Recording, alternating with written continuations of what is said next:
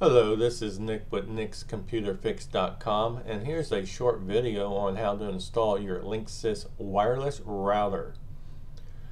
Okay, to start with, on the left hand side here is our Linksys router, and on the right hand side is our cable modem for our internet service from our internet service provider.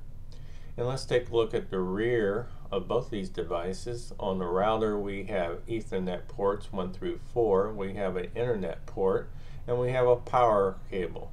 We have a power cable here, and we also have an internet port here, and we also have a cable port or connection here on the cable modem. Alright, to begin with, we want to go ahead and hook up the internet cable on the router, and we plug that into the Ethernet port on the cable modem. Once you get that done, we go ahead and take another cable, in this case it's the blue one, and we plug it into one of these Ethernet ports, in this case port 1. And then once you've got those plugged in, you do want to go ahead and plug in your power to your router. And then over on your cable modem, go ahead and plug the power cable into your cable modem. Power both these devices up, and once they are fully powered up within a minute or two, we want to grab this cable here, the blue one, the other end, and we want to plug that into our Ethernet port on our computer or our laptop. Okay, once the Ethernet cable is plugged into the router and the computer, we can now go ahead and power up the computer and go into the Linksys router configuration. Go ahead and open up a browser and go to this IP address of 192.168.1.1, and you'll be prompted for a user ID and password. And on the Linksys routers, by default, the user ID is admin and the password is also admin. And then click OK. This will bring you up to your main setup page for your Linksys router by Cisco. And to begin with, there's an optional setting here, the host name, and I like to always put in the name of the router here. My router number 1 is going to work for me. And once that's done, go down and make sure that DHCP server is enabled, and then go down and click on Save Settings and click on the Continue button when prompted.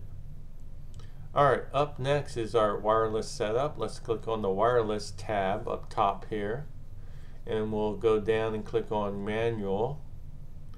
And the first item is the network mode. We want to just go ahead and leave that at mix. We could change it to G or N, but mix includes all of the modes, and we'll leave it at that. Next item is our name. Let's go ahead and type in our router name of my router 1 here. That'll work for this demo. And then on the radio band, we want to go ahead and leave that as standard. And then on the channels 1 or 6 or 11, which is available in the United States, we could choose either one of those, but we're going to leave it on auto. That'll work just fine here, and click on Save Settings. And when prompted, let's go ahead and click on the Continue button again.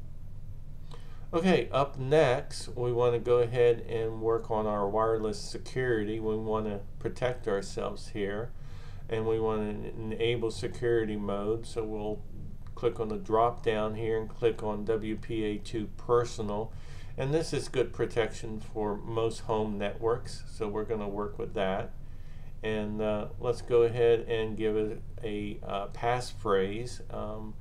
For this demo, let's say test 1 2 3 4 5. That'd be good enough, and we'll click on Save Settings. And when prompted, again, click on the Continue button. Alright, up next, we want to go to administration, and to protect the access into this configuration, we can change the password from admin to any password we like, because by default it is admin. And once you do change it, click on the save settings, and that'll work just fine. Okay, well, thanks for watching. This is Nick with NicksComputerFix.com, and please subscribe.